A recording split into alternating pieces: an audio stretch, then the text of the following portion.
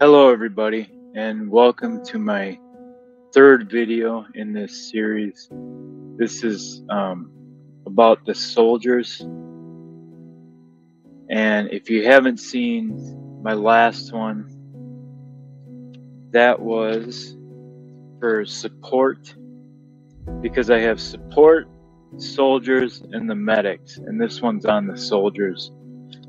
So let's go to this here. Okay, so the most important thing out of everything is the Great Commission.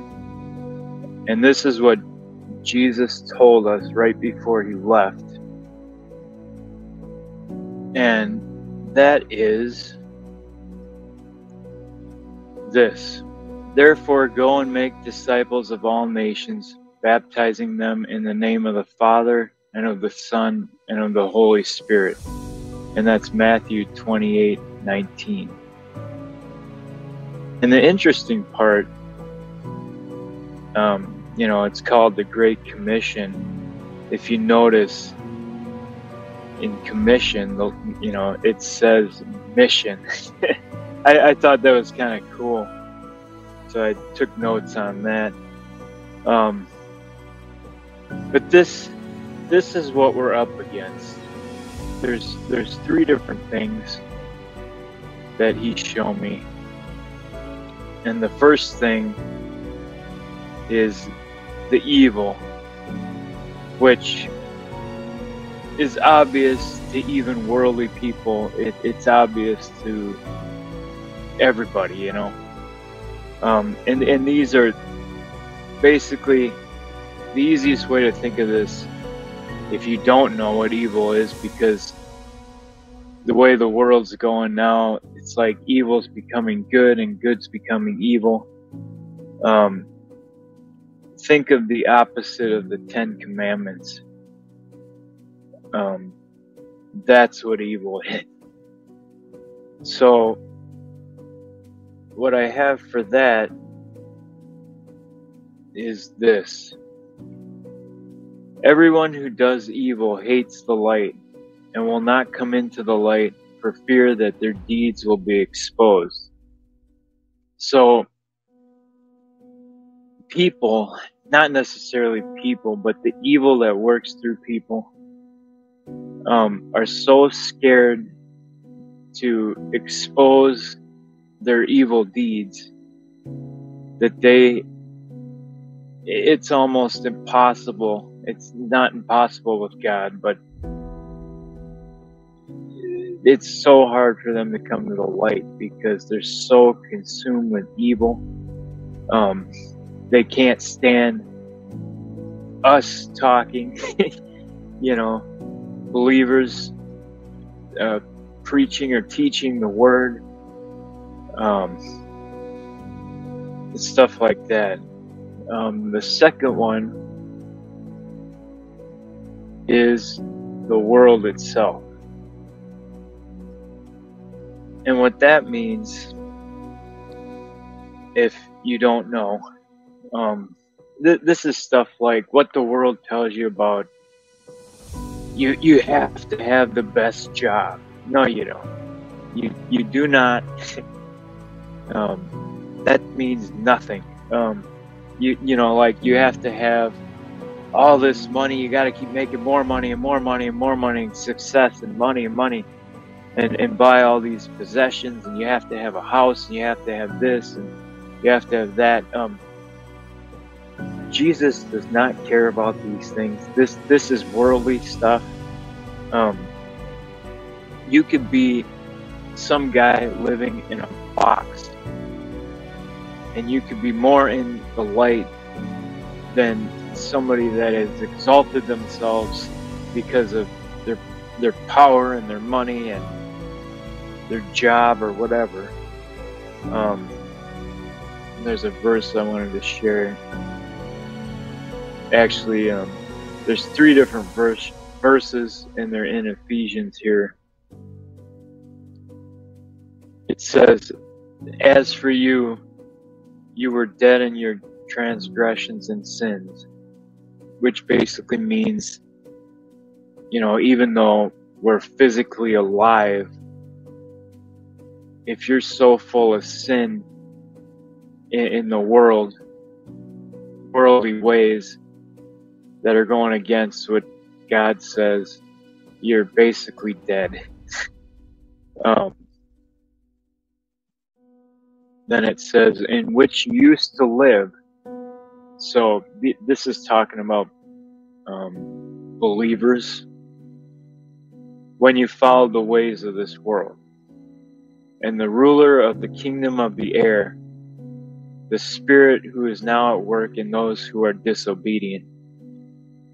So the ruler of the kingdom of the air is basically the Antichrist, which is all over the place now, as we can plainly see. And some people probably can't, but and this evil spirit is working in the world, basically trying to take over everything, or make it seem like he is, because obviously Jesus already won this for us when he died on the cross. So that doesn't even matter. So it can look us, a lot of things look a certain way, but it means nothing. It's just what we're living in here. The third part of that is, all of us who lived among them at one time, gratifying the cravings of our flesh and following its desires and thoughts, like the rest, we were by nature deserving of wrath. So following your flesh is basically what you want. Everything is about, and you see this a lot nowadays, where everything is about me, me, me, me. Let's exalt myself. Let's put myself as my own God. And I see it. It's crazy. But that's what that's about. And the third thing is religion. And this can be tricky, because a lot of these people that call themselves Christians, these churches, and I'm not saying everybody, it's a mix. It's like the real, what I call the real Christians. Some are mixed in with this. It's almost like they're camouflaged. It can be really hard to figure out sometimes. But if you read the Bible should be your only source, no matter what these different religions or denominations are telling you. Because, this is a lot like what Jesus said in the Bible about the Pharisees. They have repetitive sayings, like saying the same thing over and over and over. And do we talk to each other like that? No. I don't sit here and say, some people do with like, hi, how you doing? Like over and over and over, which that's nothing. I just had to throw that in there. But I mean, like, these repetitive things like prayers, you're saying the same thing over and over. It's not coming from your heart. It's not coming from your soul. You're supposed to be, when you pray, you're supposed to be speaking to God, like, how we speak to each other. I don't read the same script over and over and over and over and over every time I talk to somebody, and I don't think anybody does really. And some of this is like man-made, made-up rules and commands that have absolutely nothing to do with the Bible. So if you belong to a church or something, And I'm not saying that all this is bad, because there's a lot of good kind of hidden inside these things. You really have to have discernment on what's going on. But because some of it follows the Bible and some of it doesn't. But the way to do this is, these different things that they're teaching, check with the Bible. That's your best, because the Bible's the truth. That's the best way to go. And as soon as you see, like, wait a minute, it doesn't tell me I have to do this or something, you'll know, like, what it is. But I wanted to show you this that goes with the religion. Then Jesus said to the crowds and to his disciples, "The teachers of the law and the Pharisees sit in Moses' seat. So you must be careful to do everything they tell you, but do not do what they do, for they do not practice what they preach." And a lot of that has to do with, like, these different people that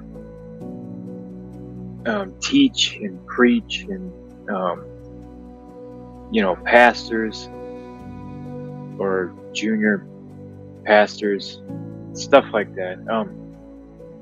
They'll keep telling you all these things, teaching you things, but yet they go home and they hit the bottle, or they go home and they're beating their kids, or beating their wife, or yelling at somebody, or cussing and swearing.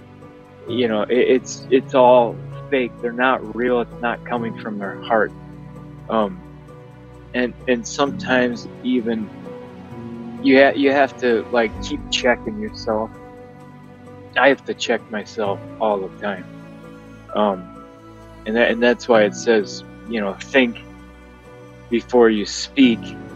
Don't just keep talking and throwing, because the power of life and death is in your tongue, and it's what you say. So you have to think first, discern what it is, and then say it. You don't have to constantly talk. Listen twice as hard. That's why they say we have two ears. So that's part of that. And we all do get tired and weary. It's obvious we have to sleep every night, so we have to recharge our batteries, basically, is what I'm saying. And there's certain ways to do this. One of these ways to recharge is with prayer. As you help us by your prayers, then many will give thanks on our behalf for the gracious favor granted us in answer to the prayers of many. And that's in 2 Corinthians.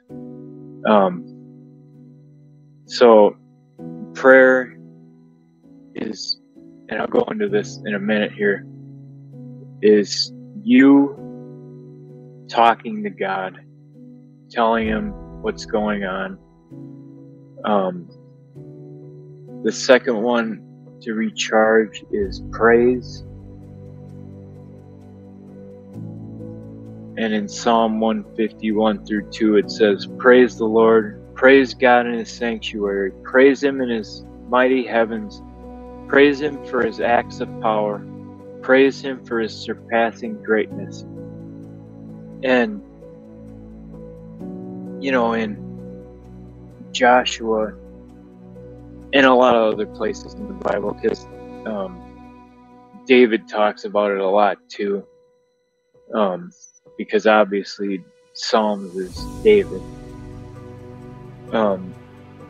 Praising actually defeats things. God loves this. He absolutely loves it. That's why the angels are always praising him and singing in the heavens. And the third one is reading the word. And it says, "Blessed is the one who reads aloud the words of this prophecy, and blessed are those who hear it and take to heart what is written in it, because the time is near." And that's for reading your Bible. Also helps you recharge. And what kind of goes along with recharging, and I have it in the top corner up here, is Ephesians 5:19, which says, "Speaking to one another with psalms, hymns, and songs from the Spirit, sing and make music from your heart to the Lord." You know, like I was just saying, he loves this. It truly, especially for me, because one of my gifts is music, and I absolutely love it. And there's some kind of power in it.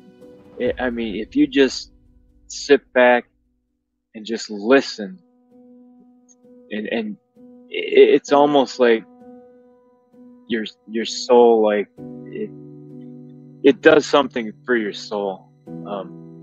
It really does. It's pretty wild, but that's another way that you can recharge. And then there's two ways for communication. Two main ways. It's kind of like like a soldier with a walkie-talkie, or now they probably use phones or email or whatever. But it's kind of like that, where